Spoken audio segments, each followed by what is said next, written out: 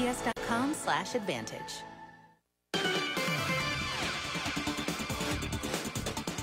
All right, 7:47 on this Tuesday morning, the 19th day of November, and we are going to head to the WHBC Newsline and bring in the esteemed mayor of North Canton, Stephan Wilder. Good morning, sir. Well, good morning, Pam Cook, and thank you for that introduction. That's very kind of you. Well, I always like to butter you up, Well, that's fine. Okay, you can still drive through North Canton, but you got to be 35 miles an hour. Okay. All right. I'll do it. I promise. Even though you know the mayor. Okay. Yeah, even though I know the mayor. That's right. Yes, ma'am.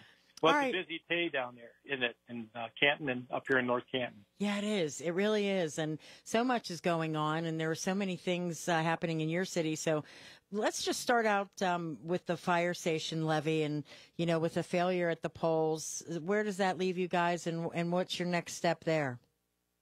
That's a good question, Pam. Yeah, first of all, I want to thank the voters who made their voices known, and that I think the funding option would have had a profound difference on the safety and well-being of the lives of our firefighters and paramedics, and would have impacted positively on everyone that lives and comes into our community and our lives daily. We're going to regroup. We're going to look at funding resources, and that council will be talking about things like this and with administration's help. So we're just going to have to regroup and look at our resources again. I was disappointed that that issue and also the street levy were defeated. But I took a manageable risk to put it out in the general election. I had to gauge where our community was, and I understand there was a number of, maybe you'll agree with me. I think that our presidential and some of our state races down to our local races were a little chaotic. And I think that affected a lot of people in their choices. And I think one thing, too, was we had to balance our budget. And I think our citizens were considering, if we can't balance our budget, how can they help fund a fire and paramedic or a consolidated facility?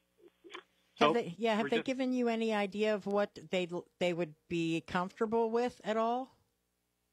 You mean the citizens or council? Yes, the citizens. You know what? I've only seen a couple excerpts on the media of why some people voted against it. There was only 233 votes. That was the difference. Yeah.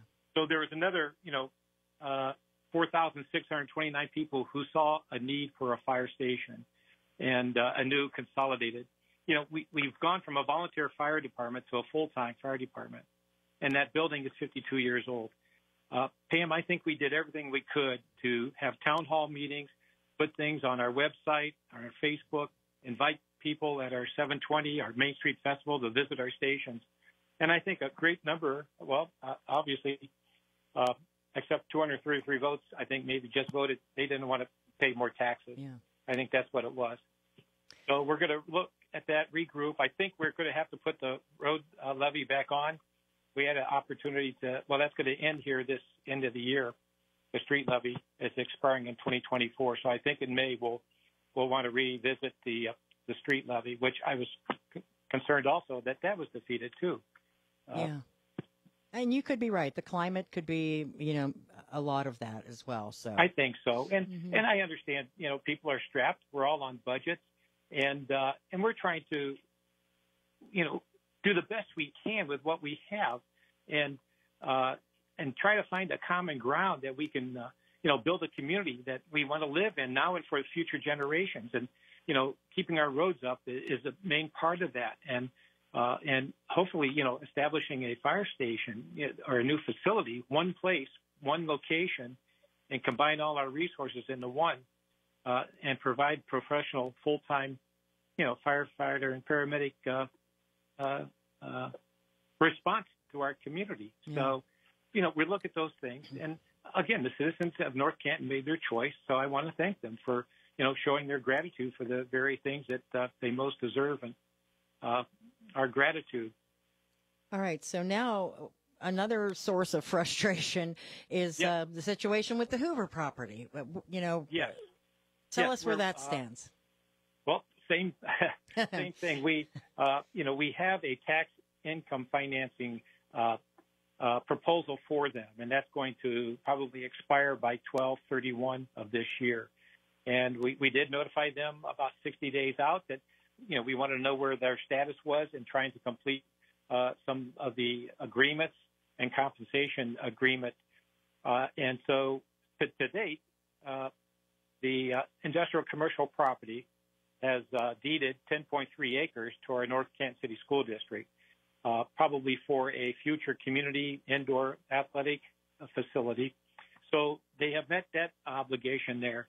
Part of that fifth agreement was coming up with a $2.5 million contribution, I would say, or payment to the North Canton City School Districts. But that is in a separate agreement that is between the North Canton City School District and Industrial Commercial Property, or Industrial Realty Group, IRG.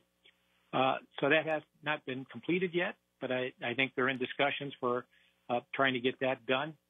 And as of right now, I put it out there that we were frustrated, and we have been frustrated, but all along we've been trying to bring connectivity and unity and going forward to help get the redevelopment of the Hoover West Factory.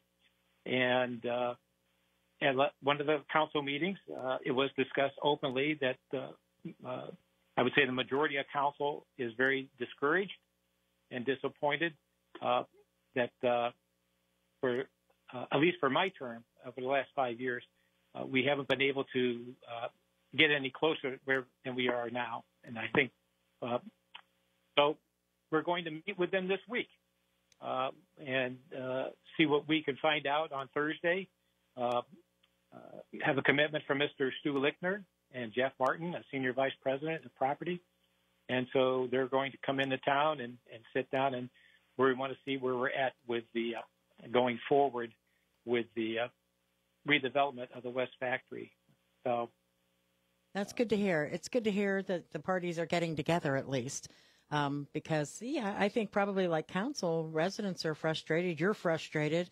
It just seems like it could be so cool. I always say that. I look at it and think this could be so cool, I think so. I think our hopes, Pam, were, with the purchase of the Hoover West Factory by Industrial Realty Group and the real estate solutions provided, by ICP for the redevelopment of the project, I think it would have been another success story and one that enriches the lives of, all the people who live, work in our community and would be a success story for them.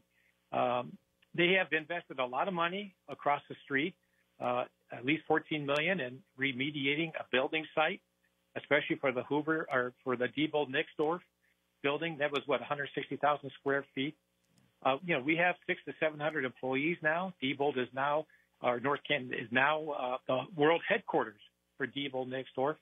And working with ICP, they're going to add another 100 jobs in some light manufacturing and reassembly for Diebold Nixdorf on part of the Hoover complex off of Taft. And we're still looking at maybe 80 to 90 employees coming in from a financial firm who wants to locate here in North Canton. And that would be on the East Maple Street side, like the white offices there, the white building, mm-hmm. or close to where Bureau Workers' Comp. So, we are working on those things, but unfortunately, it's an incredible investment, that ICP has demonstrated to this date to get that facility up and running, but it just has not progressed as represented by ICP or IRG. And truthfully, I think the spirit and unity of the engagement is reaching an impasse. And that's why they're coming in, I think, this Thursday.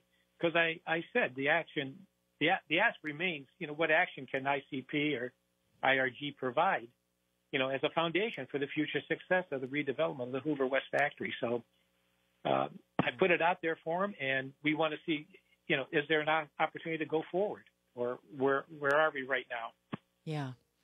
Well, we are completely out of time, but I know we'll have a chance to chat again about so many other things. Well, we'll get that scheduled and have you back on. How's that sound?